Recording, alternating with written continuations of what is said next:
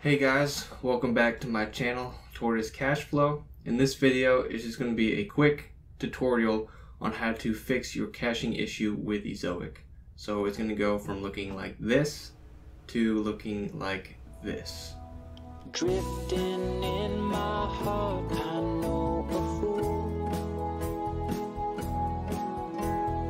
Lying ain't my only golden rule. So most of you know I recently bought a website from Carl Broadbent, and I went onto my Ezoic dashboard the other day and I realized my caching hit percentage was way low, which I haven't noticed on any of my other websites. So I went ahead and contacted Ezoic to figure out what the issue was, and they replied back to me and gave me exactly what I needed to do to resolve this issue.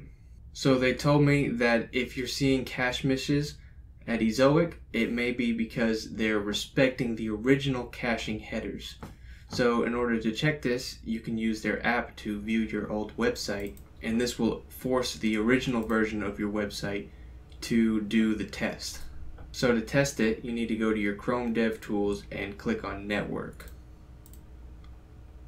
Then you need to click on an entry and look under the headers section. If you see max age equals 0, then that means Ezoic is respecting the original headers on your website. And if they're not being cached on your website, they're unable to be cached on Ezoic. So in order to resolve this issue, it's actually a super simple fix. So you want to just go over to the speed section on Ezoic, then you want to scroll down to the Ezoic cloud caching and click on settings. Then you'll go ahead and scroll down and click on update cache setting values. Then you'll want to change override cache control headers, and if it's on false, you want to change that to true. Then click update domain setting values, and just wait a couple days and you should see your cache hit rate percentage go from the red, mine's at 18%, and it should spike up to the green almost immediately. So it'll go from looking like that to looking like that.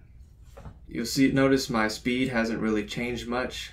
I expect that over time the speed should go up a little bit more as the caching sets in, but I've also noticed that the theme that I'm using, base WP, is on the speed section. It's saying that it's slowing down my site, so I think it's not really a good theme. So I'm gonna go ahead and change it to the popcorn theme and see if that increases my speed. So maybe I'll talk about that in a future video. It's gonna take a little bit for me to set it up and get it going. Hopefully I can get these scores up to at least the 70s or 80s. Right now they're kind of low, so I would like to fix it if I can. So that's just a quick tutorial on how to fix your cache hit rate percentage. If you're not using Ezoic yet and you're still using AdSense, then I highly suggest that you should definitely check it out. I think you're definitely missing out. On a recent video, I compared AdSense to Ezoic, and there's a clear night and day difference where you're losing so much money if you're stuck on AdSense. And Ezoic recently got rid of the limit. They used to have a limit where only sites that got 10,000 sessions per month could join. They got rid of that, and now anybody can join. On day one, you can sign up for Ezoic and get ads on your website. So it's pretty great. If you're not doing it yet, you definitely should, and I'll leave a link down in the description box below where you can sign up for Ezoic. It will be an affiliate link, so I'll earn a commission at no cost to you, so I appreciate it if you do use that link. But anyways, that's it for this video. If you liked the video, be sure to leave a thumbs up and leave a comment down below if you don't mind, just to help out the algorithm.